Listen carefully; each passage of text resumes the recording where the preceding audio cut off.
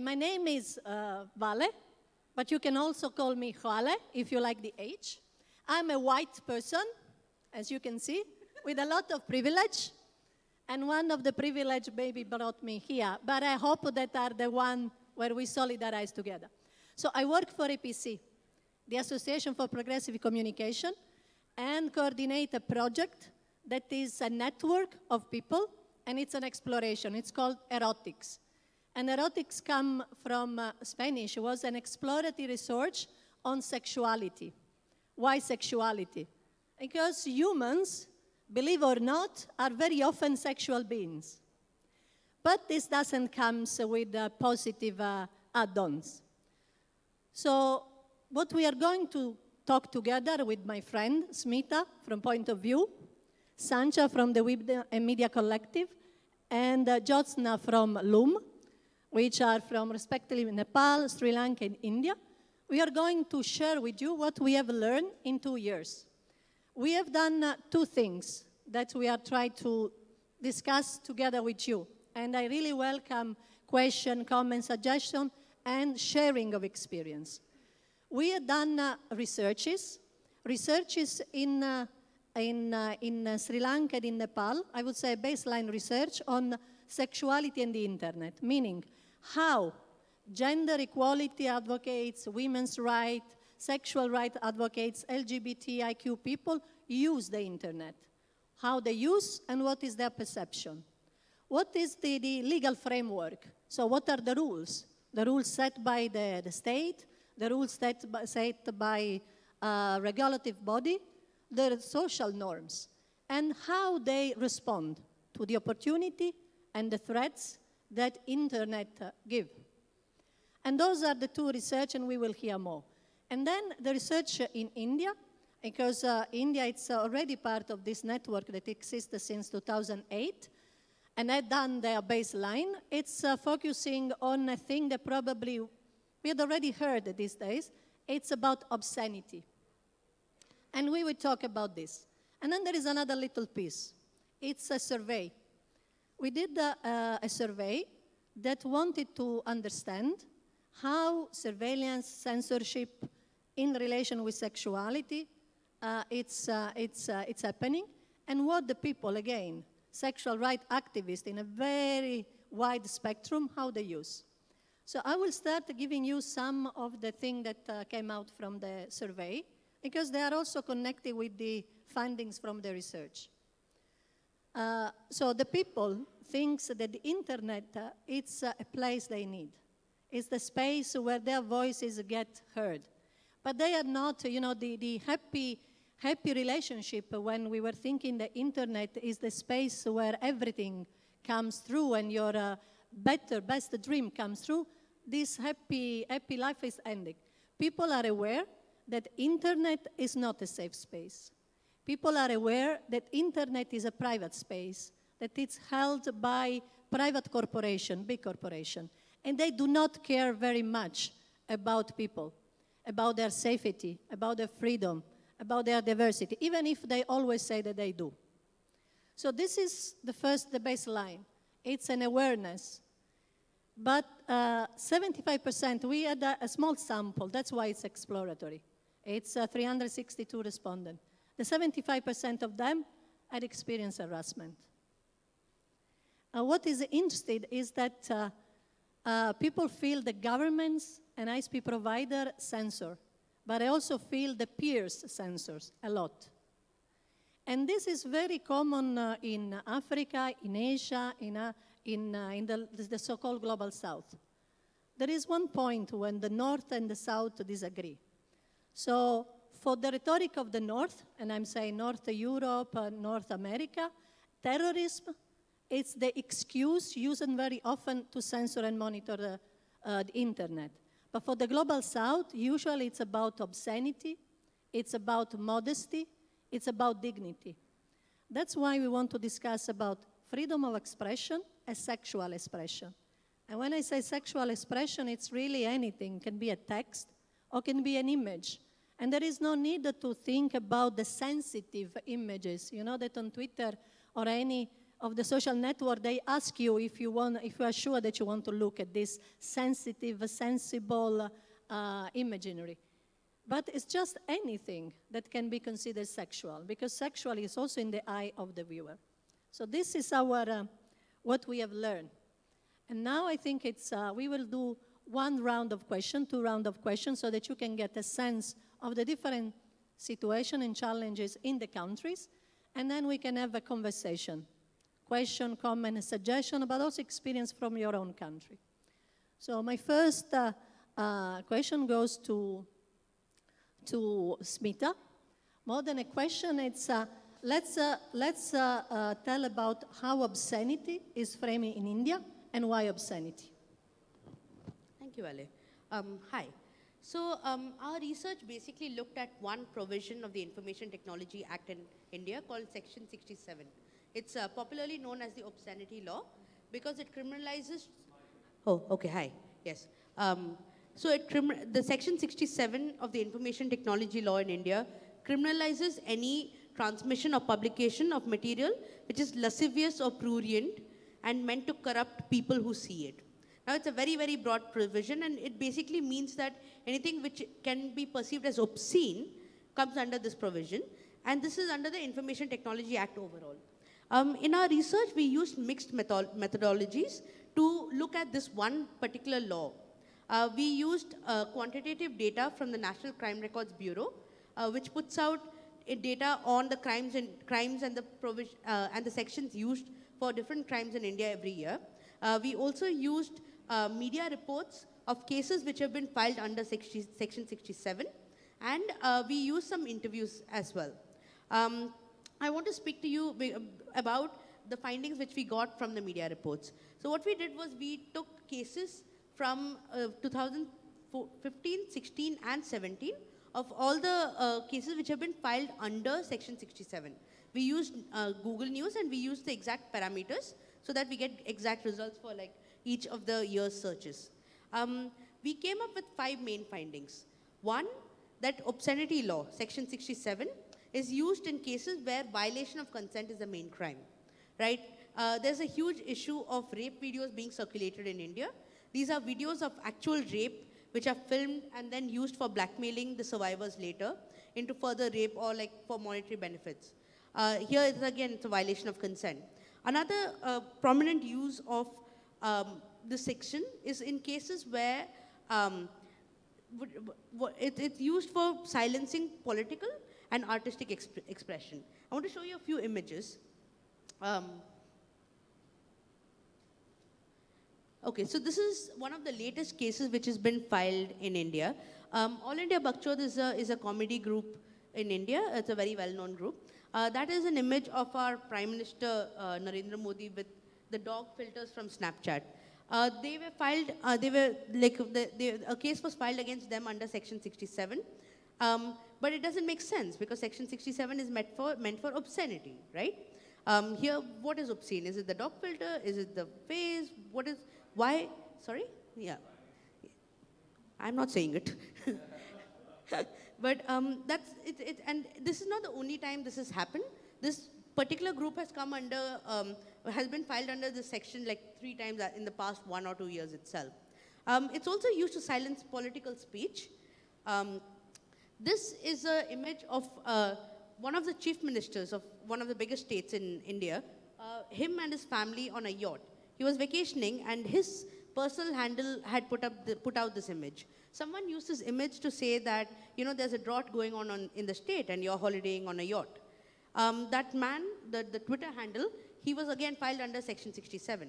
In the recent years, with an increasingly right-wing government in India, more and more cases are coming where political expression of any kind or political criticism is being filed under Section 67. Could you go to the next image, please? Another prominent use of Section 67 has been in cases where images have been morphed. In some cases, it's serious, like where a woman or a child's face has been morphed onto nude images, and those are circulated with obscene comments, often in regional languages. So on social media, Facebook and Twitter is not able to identify it immediately. In some cases, it is a critique of politics. This is the image of the leader of a very prominent Hindu right-wing extremist group in India called the RSS. And their customary uniform is basically a white shirt and khaki shorts. So someone like morphed the legs of a khaki pants-wearing woman onto his upper body, and he's doing the traditional salute. The person who put up this image on WhatsApp was again filed under Section 67. Here, you're... No. The previous one. Next. Just this, yeah. Yeah, the long legs. Here again, you have to wonder, like, what is obscene here? Is it the fact that is it the fact that he has women's legs? Is that what is obscene? Is it the fact of the way it's standing? Here, if anything is a crime, it's the violation of consent of using his image here. As much as I may disagree with his ideology, it is his image of his self which has been used here, and that is what is the actual crime here, right? Another popular way the section has been used, actually, in a relatively better sense would be to address online harassment. There is no exact provision per se to address online harassment in India under the Information Technology Act. So Section 67 is often used here. With certain recommendations, this can be amended, but right now that is one of the more prominent ways it's being used. This is basically to give an overview of how this section is actually not needed right now, because it's extremely vague, it's misused widely, and it's become kind of like a garbage dump for anything and everything, and is basically being used to silence anyone who does not agree with the government, the chief minister, the prime minister, or any religious leader. Correction, any Hindu religious leader at this point. Yeah. Okay, so for us it was interesting because, as I say, through the survey, but also the other research, the issue of taking off the web anything that is against the public morality, the dignity, and what is obscene. So it's interesting how this issue, like a public issue, so in a gang rape video, what is obscene? Is the rape or the fact that a sexual act that was forced on a person is, what is the main scream? Where we would like to scream? Where is the injustice lie? And now we move to the other research to continue to this conversation. And let's see from Sri Lanka, what is the main thing that you bring with you? Thanks, Vale. So just before I tell you what the main findings were from our research, to give you a background, we basically looked at how the human rights of LGBTQ Sri Lankans are used or utilized in the online space, as well as how lesbian women use the online space. So in Sri Lanka, non-heterosexual and non-cisgender people who are known as LGBTQ Sri Lankans continue to live somewhat of invisible lives, you could say. Since the 1990s, they've tried to reform the laws which criminalize homosexuality, but there has been no luck to date. So because of this, many people don't come out. They live secret lives, they don't come into government contact, and they're out of community organization, reach of community organizations, as well as even amongst themselves. Okay. Some of the key findings were that LGBTQ Sri Lankans use the internet for expression, for information, to mobilize, to build relationships, etc. And one of the things that we found was that there was an interesting thing which they spoke about was that before the internet, they had no information, basically. They thought being homosexual was something unique, unless they went to a library, of course. And then once the internet came in, basically what they're saying is that there's more information now. There's more information on homosexuality and what it's all about, basically. Also, they seem to share information, and this is information on sexuality in itself, maybe LBT news, etc., something that is not really spoken about in mainstream media. So the internet has enabled that, and it has also enabled a discourse on sexuality, where they're able to discuss and talk about things even in closed groups, in chat groups, etc. Also, when it comes to expression, some of them talk about having real profiles with their real names, actual profiles, and them not being afraid to express themselves through these profiles, while others have fake profiles or anonymous profiles because there is continuous stigma and discrimination even in the online space. And so they use these anonymous profiles to share their information so that, you know, their family members may not know of them, or even their colleagues at work.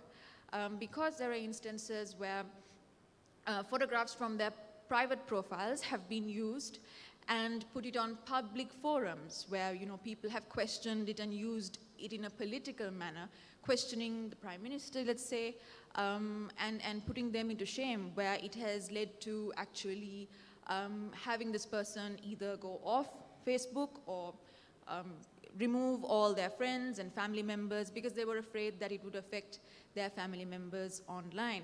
There was also a transgender person that mentioned how her photographs were used and she was threatened. She was threatened, saying that this would be used for pornographic intent. And she, of course, had said, go ahead, you just can do that. But these are just some of the instances where, you know, people have used and taken for advantage, and they've been taken for advantage, basically. So some people say that, some of the respondents in the study say that maybe, you know, people should be anonymous online, but then some of them also say that it doesn't serve the purpose, that they should actually be online and they should be open about who they really are. So it's interesting how forking your identity, you know, there is your fake profile is your true profile. It's what you truly believes you are, or one part of you that is important.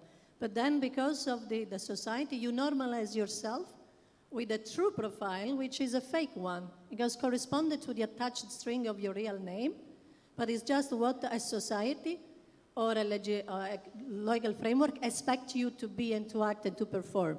So for us, it was interesting to reflect which one is the real fake one. Now let's move to Nepal and your issue, the issue that you find it the most interesting. Hi. So given the Nepal's context, when we used to go for workshops and trainings earlier, we were told that in Nepal there are 3 kinds of freedom of expression. One is political expression, the second is creative expression, and the third is combination of both. But no one talked about sexual expression. When we thought about doing this research on sexuality and the internet, we come from a very heteronormative culture where heterosexuality and male privilege is very much acknowledged and very much allowed. So where do we find that space to talk about sexuality? Because in Nepal, sexuality is synonymous to sex, and sex is a taboo. So sexuality also become a taboo. So where is that space for us to talk about sexual expression? So we thought, you know, a lot of people went online to explore information, and that was basically the space where we thought, let's do a research. There were 2 major backgrounds on why we wanted to do on sexual expression, but as political expression in the context of Nepal. Number A, the whole citizenship issue, where earlier when we had, I mean, all of us, you know that Nepal went through a Maoist insurgency, or the People's War, as I would like to call it, for at least 13 years. So in 2010, when we had our interim constitution, the interim constitution granted mothers to confer citizenship in her name. But when the 2015 constitution came, it actually said it had to have the name of the father and the mother if a child is to obtain a citizenship. And it became a lot of problems for mothers who were single mothers, who were separated, you know, whose husband had disappeared, etc., were not able to confer citizenship in her name to her child. And that's when the whole issue of sexuality became a political expression for us, and a large numbers of online campaigns and, you know, online petitions on sexual expression, citizenship, and sexuality became a political expression for us. Second thing was basically rape, sexual violence that happened during the time of the conflict. And no one talked about it, because whatever happened in the conflict, especially on what happened to women, was just a hush-hush matter. And even the government wanted to plead amnesty for all the perpetrators who committed sexual violence on women. So given that context, these were two premises why we thought we should have that research on internet and sexuality. So our research was basically to understand, how women's rights activists, young women activists, and LGBT activists actually access the internet. Why do they access the internet? How do they do it? What is their perception of the internet? And especially in terms of expressing your sexuality online or sexual expression. There was a research done in 2016 by this Nepali NGO called Freedom Forum, where they specifically say that in Nepal, obscenity is a major excuse to criminalize freedom of expression, whether it is general or whether it is online. So given that premise, we spoke to a lot of women's rights organizations. So they were categorized in 3 groups. One was established professionals, so well-known women's rights activists who's been in that business for almost 25 years. And then young explorers, young women's rights activists, who are in online activism, who are raising similar issues, but the way they raise issue might be different, but it's still very political. And third was basically with the LGBT communities. So one of the key findings that we found with established professionals were not being comfortable with the term sexual expression or sexuality, and also they use internet to do activism or advocacy.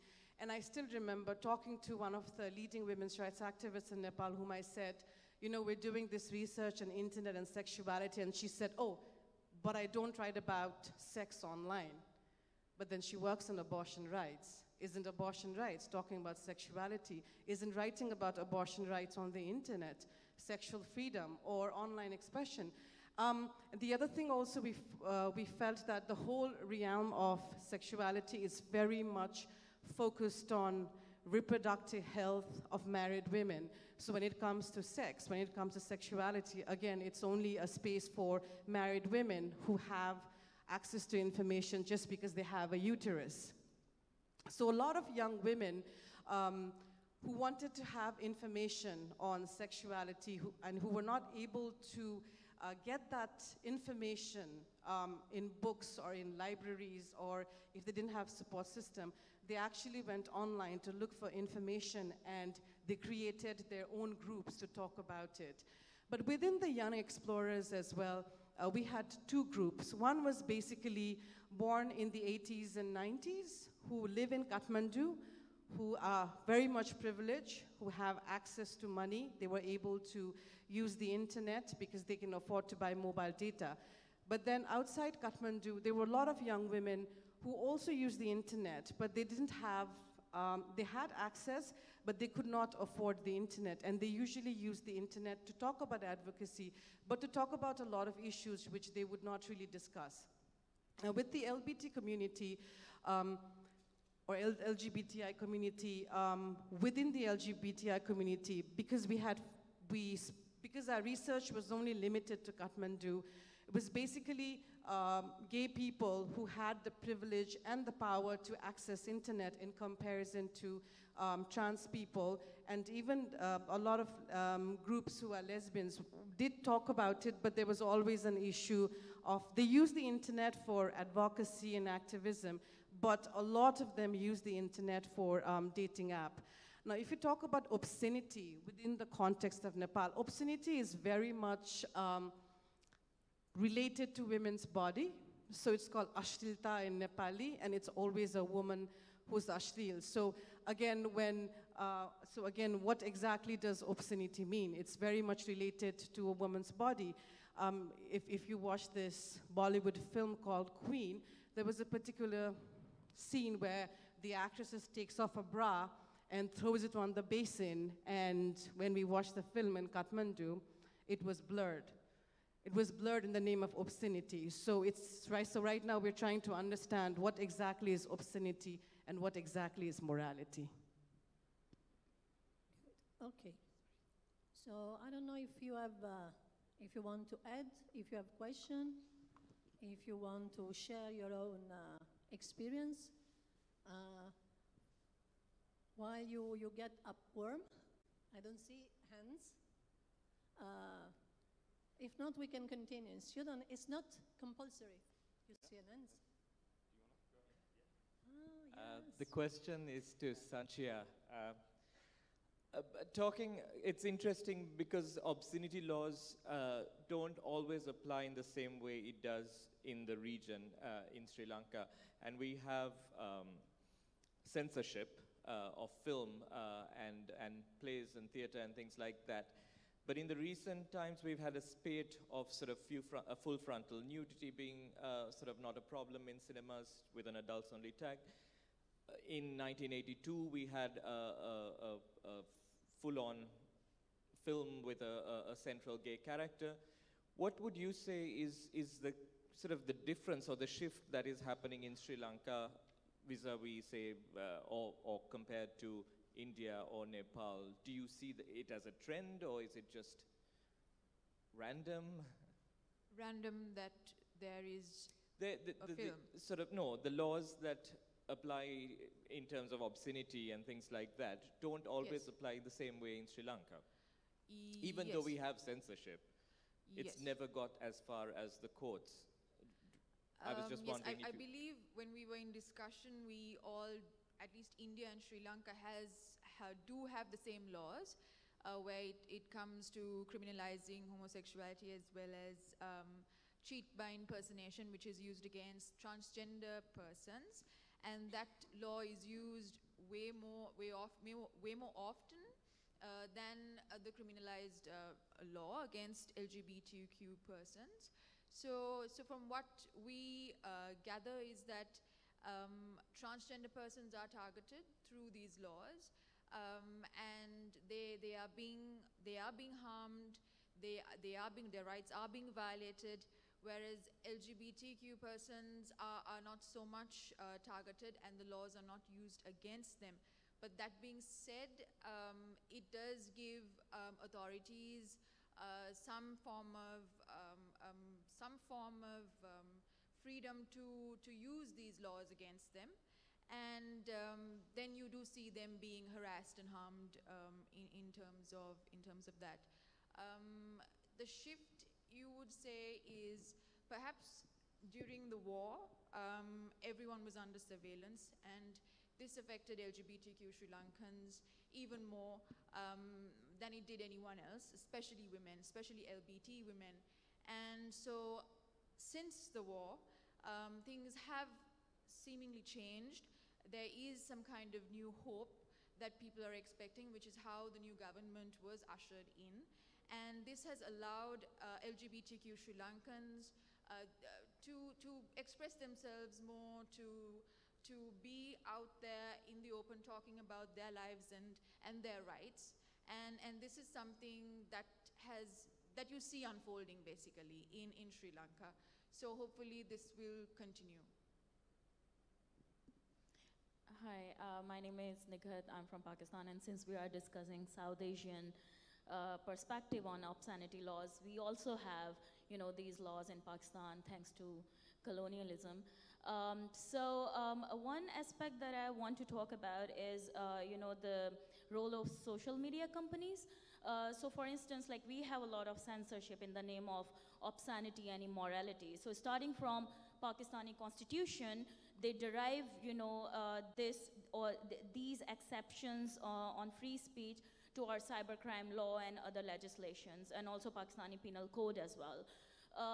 And one thing that I have seen is that not only the country law enforcement or the authority or the regulator censor the content in the name of obscenity and immorality, but also they send requests to these social media companies, because social media companies are obliged to respect local laws. So for instance, at one point in time when there was a notification by Pakistan Telecommunication Authority to censor obscene words, they actually banned a Wikipedia page of breast cancer. And then we saw, like we have been seeing, a censorship of these, different pages, which the authority think that comes under the obscenity and immorality. But also now we have seen a lot of, like interventions by social media companies as well in the name of respecting local laws. Yeah, so just a comment on that. You want to comment about the obscenity and how from colonialism to now there is a conjuncture of. As a part of the research, we also looked at literature around how obscenity was constructed.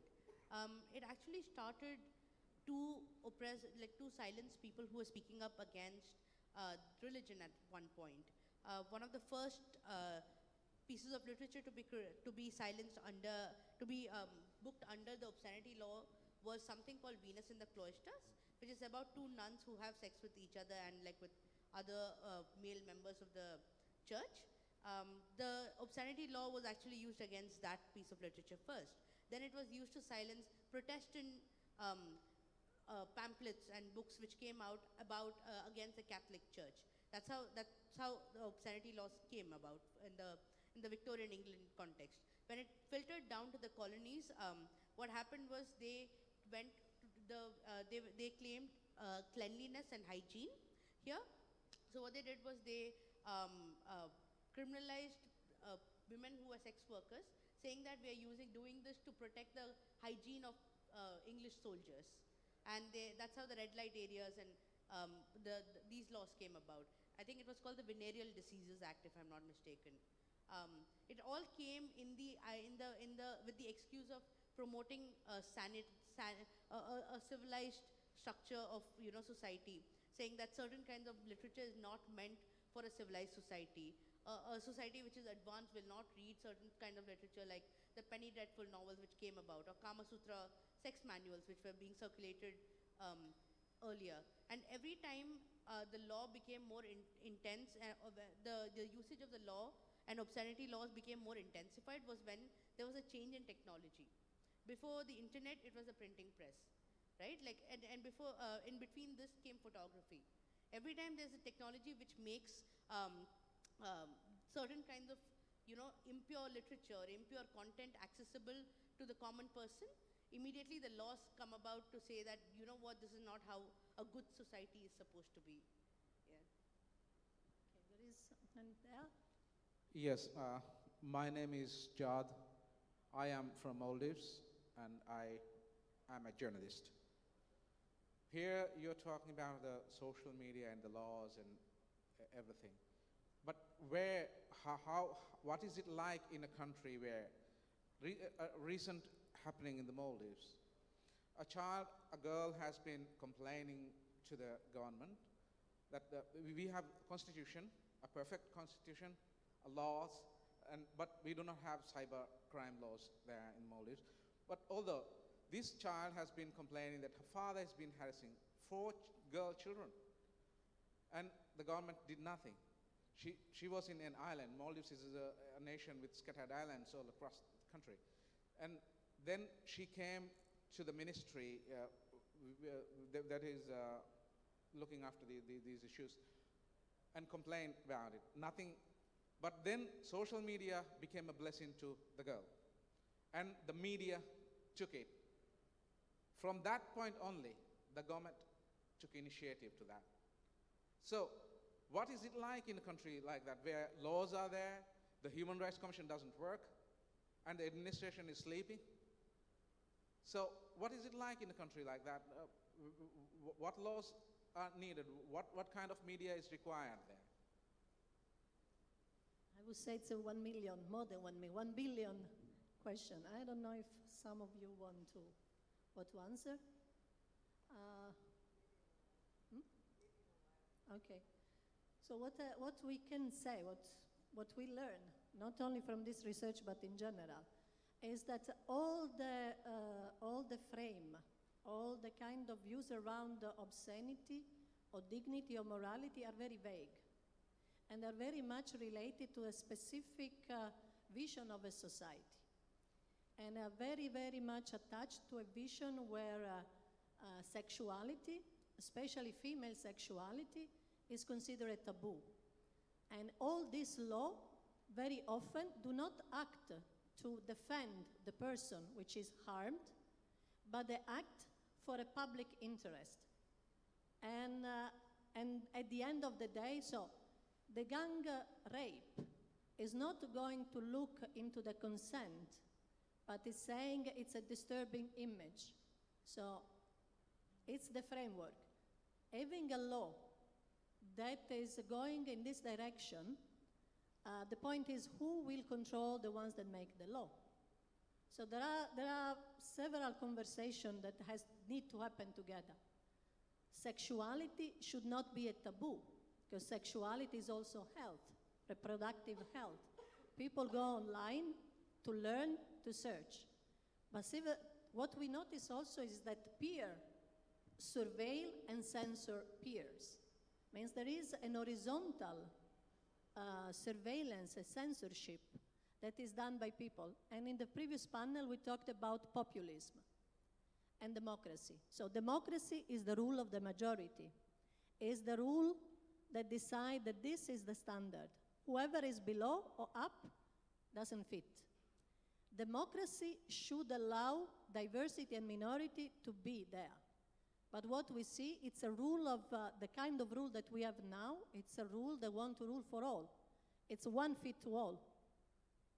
So I think it's very difficult to have an answer, because on the other side, and this is what also was Nigad was saying, social media interprets sexuality in a way that is very restrictive. Blocking a page that talks about breast cancer, it's the last mile. So I think that we need to have a different conversation. The law in itself cannot be the solution if there is not a reflection on the social norm. I just wanted to add a little something as well. I also think it's extremely dangerous to ask for more laws, especially in countries where a certain majority is the one forming these laws, and they do not take the lived experiences of others into account. So asking for more laws is a slightly tricky terrain. In a case where there are no cyber laws, it's a different thing, because you have to build everything from the very beginning. In countries like India, Nepal and Sri Lanka, which have cyber crime laws, asking for more laws is a dangerous line which we'll have to think before asking. And another thing is like what Vale was saying, a law is there for a reason, but when times change, when you know that now that law is obsolete, you need to remove the law. Otherwise, your society is not going to move forward. It'll be like a vicious cycle, right? Like if in India and all three countries, in Sri Lanka and India, we have homosexuality, which is criminalized. If that law does not move with the times, where they say that homosexuality is not a disease or it's not a criminal act, if it doesn't change, it's going to propagate the same stigma again and again in the societies. So law, it's a cycle which has to move along with the times. Otherwise, it's going to get stuck like what's happening there without cybercrime laws. So it seems we have 5 minutes, so let's have a round, an answer, and the last thing that you think is important to share. Okay. Also in terms of women, and especially LGBT women, definitely alternative media has been useful for expression. And that being said, LGBT women in the study did mention how they feel that they're being surveilled, either by their family or publicly. So even if it comes to their family, they do feel that every post they make, every comment they made is being watched closely. And so they feel like it's a form of discipline for them, that they should be, inclined into a certain box, or they should adhere to a certain norm. And if not, someone would mention it to someone in the family and put them into trouble. So some of the women said that they're not bothered about family surveillance because their families already know who they are, but they are concerned about public surveillance. So they're a little apprehensive about sharing something online, maybe because their colleague is on their Facebook profile. So they would think twice before they do publish something. But in terms of expression and information, they do find it very useful So that is something to consider.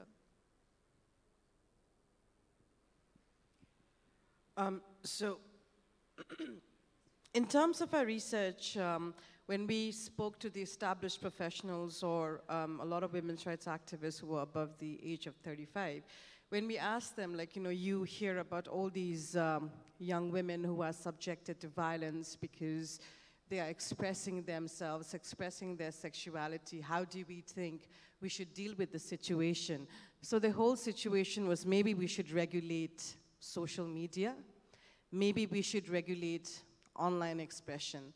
So, so it just brought us to this dilemma is, what exactly are we talking about? So in the end, we said, I think the information that we have with us is not adequate enough to justify where Nepal stands. When we had the first people's movement in Nepal in 1990, that's when we saw the mushrooming of NGOs, and violence against women was a big paradigm where people used it as a framework to work. So we said we should do a supplementary research. Let's do a research on online violence, but it is actually a manifestation of offline violence. There's no such thing as online violence that exists.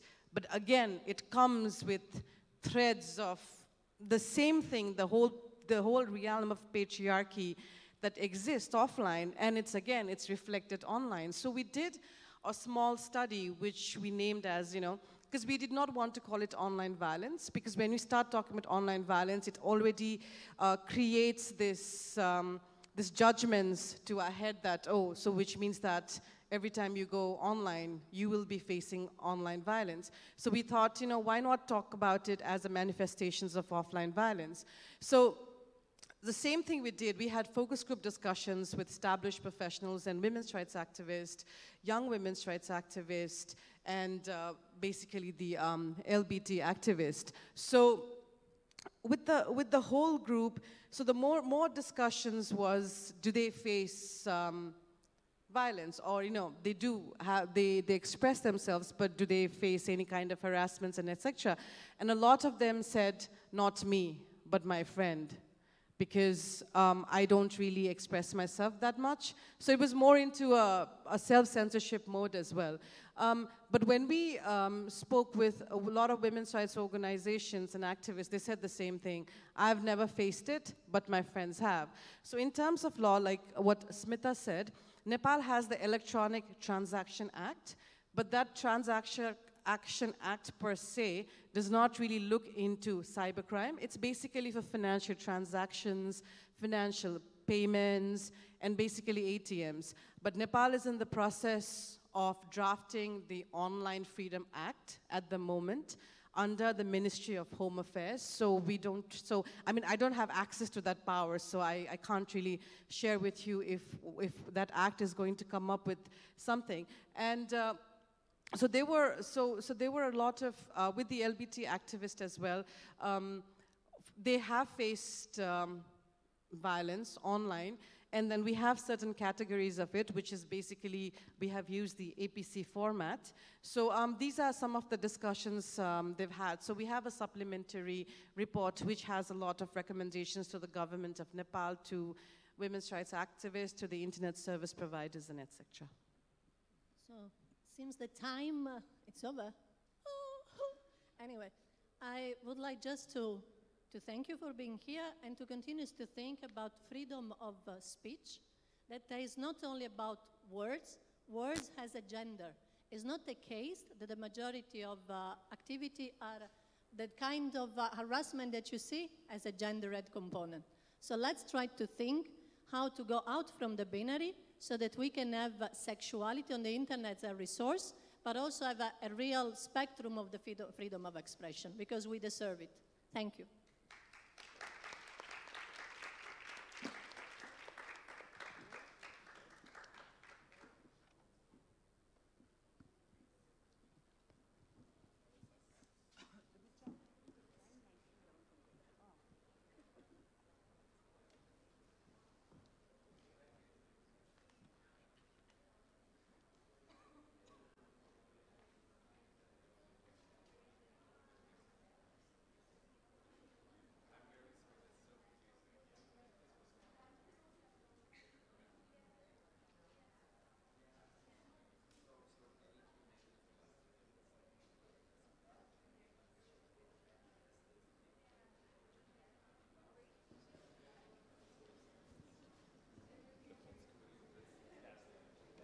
Thank you to the moderator and the speakers of that session for an interesting discussion. We're going to continue on the schedule. It's the 3:15 to 4:15 session, so you will find that some sessions have shifted a little bit. The Roundtable 10 session is still ongoing, the previous session, so you may have to wait if you're interested in that. But I'm just going to take you through the next few concurrent sessions. In this space, we have Why is the Web So Unequal? There's a roundtable titled The Rise of Online Religious Nationalism in South Asia. There are 2 workshop sessions happening in the 2 tents just outside on your right. One is Threatened Voices Research and Data Visualization Workshop, and the other is Getting Started, Editing Wikipedia in Your Language. So those 2 workshops are in Zone 1 and 2, just to the right from here. The round table is in the building right opposite, yeah. Just by the cafeteria. Okay, so we'll kick off the next session. Yes. Yeah.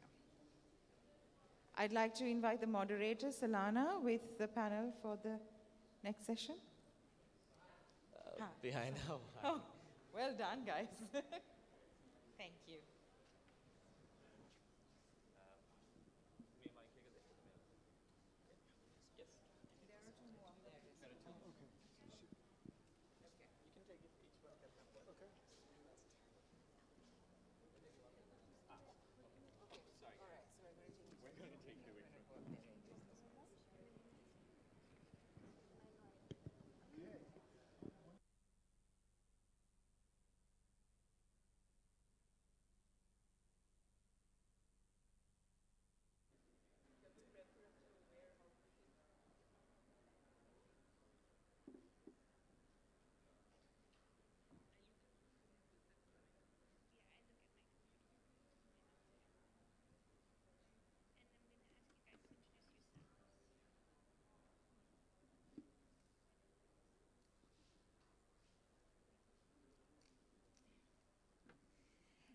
Hello. This session is called Why is the Web So Unequal? And in the original title, it also said, Why is the Open Web So Unequal? Which is an impossibly big topic to cover. We have so many different kinds of openness in mind when we talk about the open internet. And we also have so many different layers and levels of inequality that we could address as part of this conversation. On top of that, when we talk about the open internet, a lot of times we're talking about conversations or conflicts that take place in closed proprietary platforms like Facebook.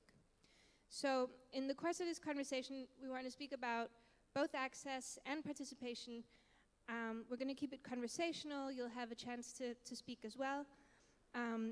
We want as much as possible to focus on discussing the things that can help make the web live up to our ideals of equality, both online and offline. My name is Solana. I now work with the Mozilla Foundation. I'm the editor of something that's called the Internet Health Report, which is not about doctors or nurses, but about whether the internet itself is healthy. Formerly, I was managing editor and once co-managing editor of Global Voices, so it's nice to be back. And I'll pass the mic to my co-panelists who will introduce themselves. So I'm Nathan Matthias. I'm a postdoc at Princeton University in the departments of psychology and the Center for IT Policy. And I lead a project called Civil Servant, which organizes internet users for a fairer, safer, more understanding internet. Hello, my name is Njeri Wangari. I am a poet, a writer, and digital strategist. I'm passionate about arts and culture and women, which I write on my 2 blogs. I'm also a writer with Global Voices. And yes, I'm happy to be here. Hi everyone, my name is Anja Kovac. I'm a long-standing admirer from not that far, but still, of Global Voices. So it's my first time I'm at a summit, and it's a real honor and pleasure to be here. I work with the Internet Democracy Project in India. We work for an internet that supports free speech, democracy, and social justice through research, advocacy, and debate. We work sometimes from a gender perspective and always from a feminist perspective. Since Nate is a minority on this panel, I thought I would ask him the first question. Why is the web so unequal is kind of a loaded question. Is the web unequal in your view? And with all this criticism of how utopian we were about the internet in the early days, have we become too dystopian about how it is now? It's a great question.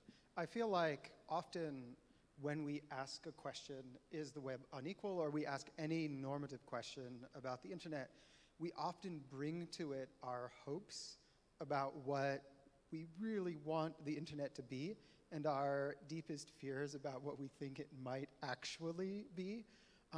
I think that's where drawing comparisons and grounding our understanding in actual evidence can be incredibly helpful. So for example, if we look at women's participation online, the Global Media Monitoring Report, for example, found that a small but still substantial gains have been made online in terms of the percentage of news that is written by women. When we compare online news to print, broadcast, radio, we find that a greater percentage of digital news around the world is produced by women than has traditionally been produced by mainstream media. When we look at things like Wikipedia, certainly there's a massive gender imbalance on Wikipedia.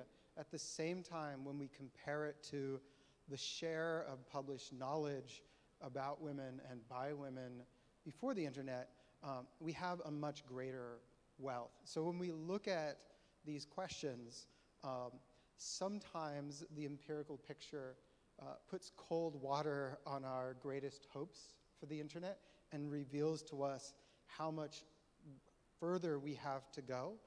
But at the same time, it can also help calm our deepest fears. And our, when we look at the gains that people have made to broaden representation and voice online, those are very real gains that we need to avoid discounting when we ask the hard questions. Anya, what do you think about that? Because you've been talking about similar things. You feel provoked about this idea of questioning openness to this degree as it happens. I, in many ways, agree with Nathan. I think the world is unequal, so the open internet will, to some extent, be unequal. I think there is more we can do in terms of openness to do better. I think we need more openness, not less. But to really be able to get there, I do think it's important, and so this is where I really agree with Nathan, that we see that what we consider a crisis is as much an opportunity. It's not as if racism or casteism or biases against particular religions came because of the internet, right? It's just that for a few decades, somehow the status quo was such that some of these feelings were swept more under the carpet. I think it was much less visible. And what the internet has done, and the way the internet functions, is bring some of that back up to the surface. And for me, that's a really important starting point for change, actually, because it's much harder to address these things as long as they are subsumed, right? It's when it really comes to the surface that you can start to have much broader acknowledgement of these challenges and also collectively think about how to address them. Jerry, do you think this is sounding a little too utopian again? How does the community that you organize with online, how do they experience inequality, and what are some of the things that you've been wishing for in the things you've experienced?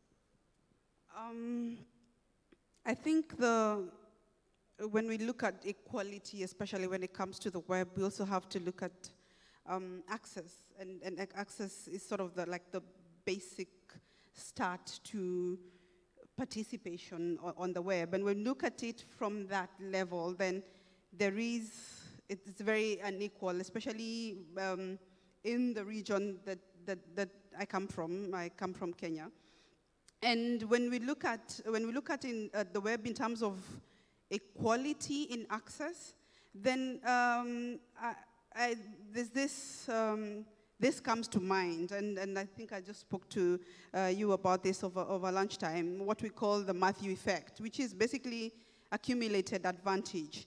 And this is basically drawn from the Gospel of Matthew, where it says that the rich get richer and the poor get poorer. So what we're seeing, especially in regards to access to the web, is that there is a widening gap between those who have access to it and those who do not have access to the internet. And at the core of it is basically the level of education. So that sort of determines a lot. And just to quote something that was said by Anne Jelima of the World Web Foundation, is that the richer and the better educated people are, the more benefit they are gaining from the digital revolution. That sort of tells you where the starting point is. So if we are having a web where those who are rich and those who are better educated are the ones that are mostly found in it, then we have a population that is not participating in the conversation.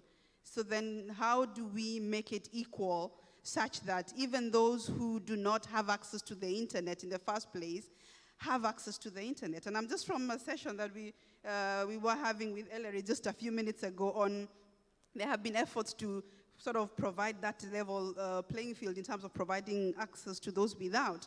And it's not the semblance of an internet. So again, we talk about, is some internet better than none? Because now if we are trying to sort of bridge that gap between those who do not have internet access and those with, is it with some semblance of internet access as conceptualized by a private company? How have you, Anya, how have you seen limiting internet access as a form of kind of strategic oppression in India?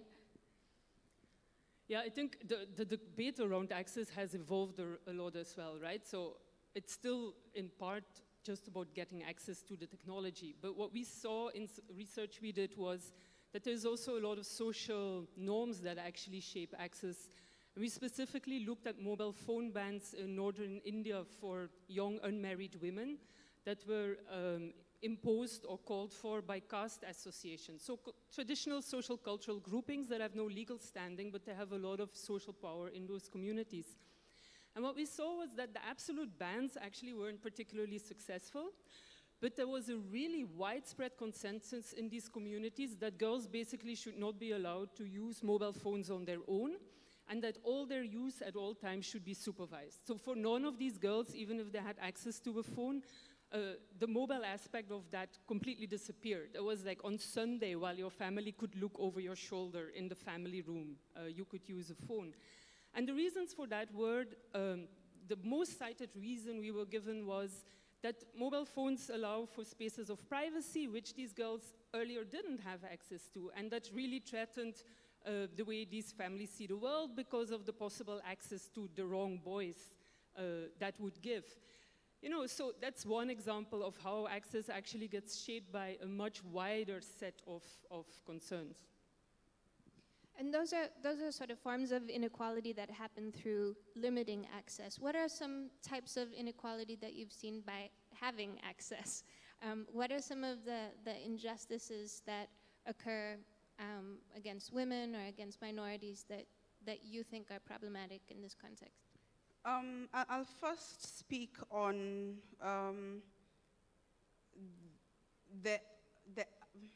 that inequality in terms of access, and so what we are seeing is that we're seeing a lot of